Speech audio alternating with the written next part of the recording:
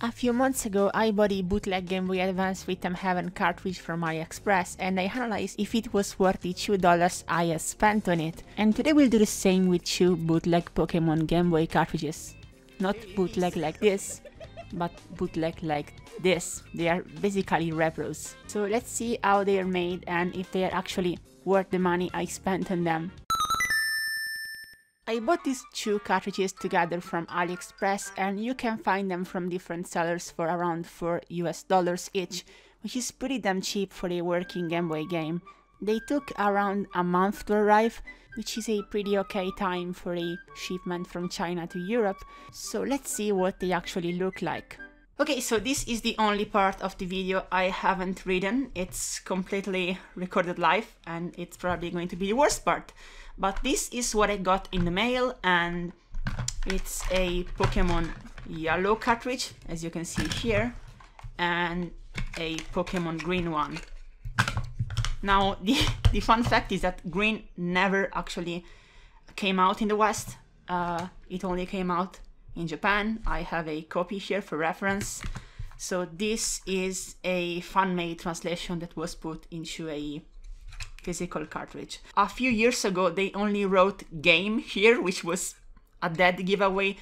This was fake, but now they are trying to mimic the proper Nintendo cartridge style. They even put this made in Japan thing here that the original cartridges have. Patent pending, yeah. Pending for 30 years. Anyway, a dead giveaway is simply the screw mount. I have just noticed that. It's completely different, and I guess they are trying to use 3-wing to make those look legit, but to also recycle the screws they are using to make GBA bootlegs, which I analyzed in another video. And yeah, we can now open this up, and I'm going to open up the green one first, just to put it side to side to the original Japanese green. I have a screwdriver here for the original one. It is called a game bit or something. Okay, so as you can see, the real cartridge is well built. Okay, and it has 1, 2, 3, 4 chips. This is a lockout chip, I think. This is the battery. And you can see this was made in the 90s. Even just from the weight of it, you can notice that. And this is the bootleg cartridge. It's really lightweight. It feels like nothing is inside here. I am now going to disassemble this with a 3-wing screwdriver. Okay, so this should come out pretty easily. I don't think they put really a lot of thought into not making people open this up, but yeah, I just hope I don't break it accidentally. Okay, and here's the bootleg cartridge. Now you can clearly see the difference. We have the ROM chip here. It seems to be really similar to the GBA one I have seen. Even the form factor is the same. I think it's just another version of it, but I'm not sure. And you can clearly see the difference between the real one and the fake one. This hasn't got any battery though, which technically makes this more reliable since you are using a ROM to save, so you're not going to lose your save when the battery dies. I am now going to open the yellow cartridge here, but I guess it's exactly the same, but with a different ROM flashed on it, so let's see.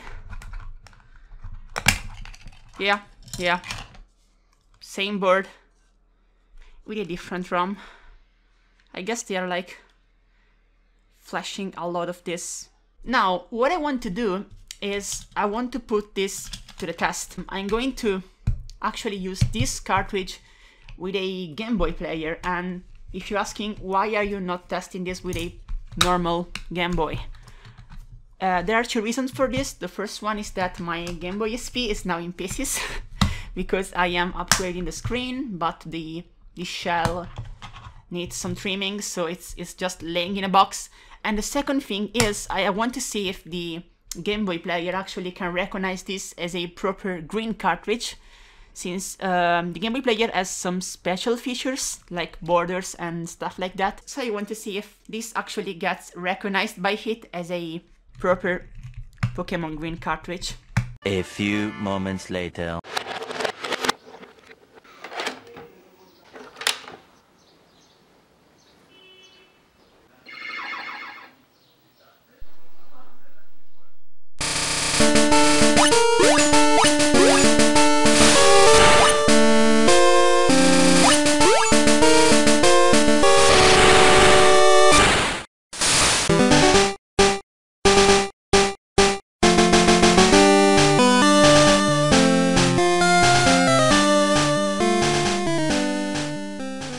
As you can see, both the green and yellow cartridges are perfectly recognized, including the Super Game Boy borders, which are correct for each game.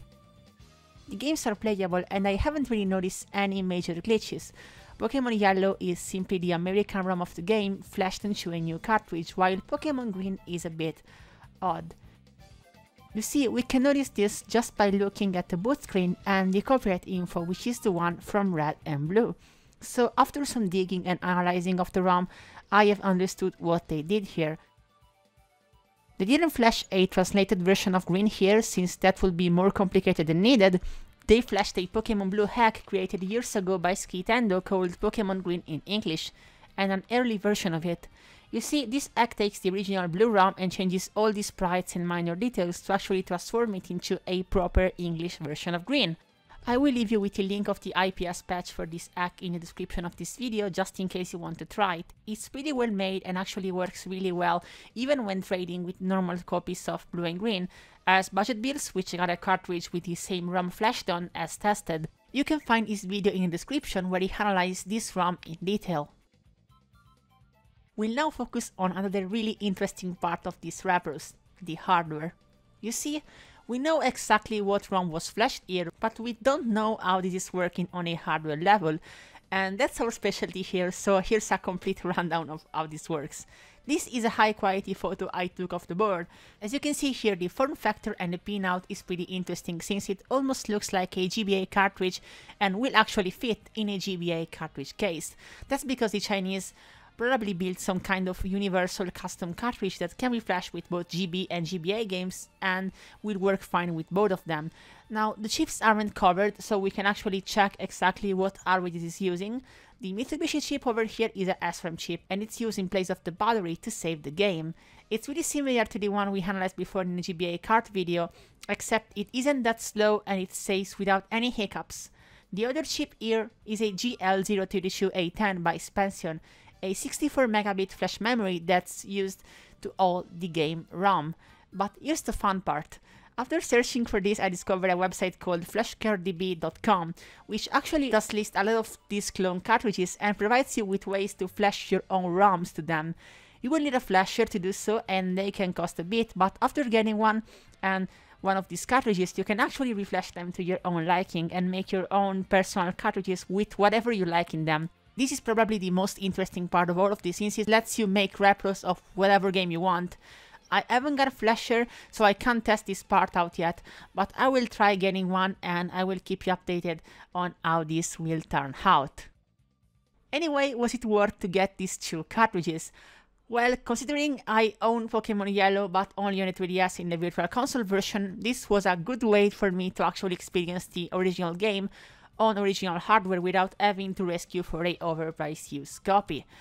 As for Pokemon Green, this lets me play the game in English, which is awesome since I don't speak Japanese.